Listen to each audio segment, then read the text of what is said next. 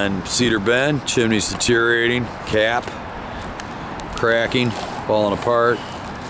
It's loose. Bricks are cracking, falling apart. Many little line cracks in them. Leading down here.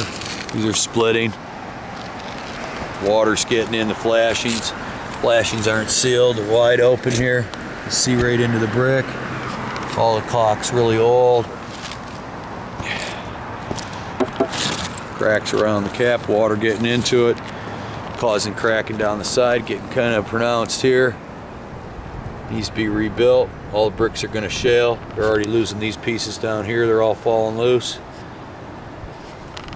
And that's the condition of this chimney.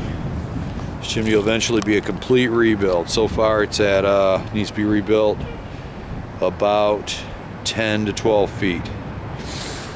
And that's the status.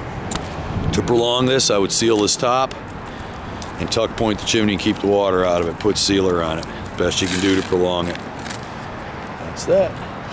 Other chimney, it's already dropped in its pieces all over the roof.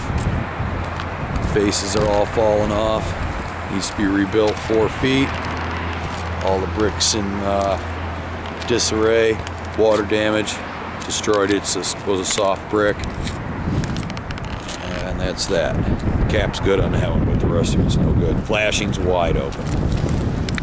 Not even sealed up at all.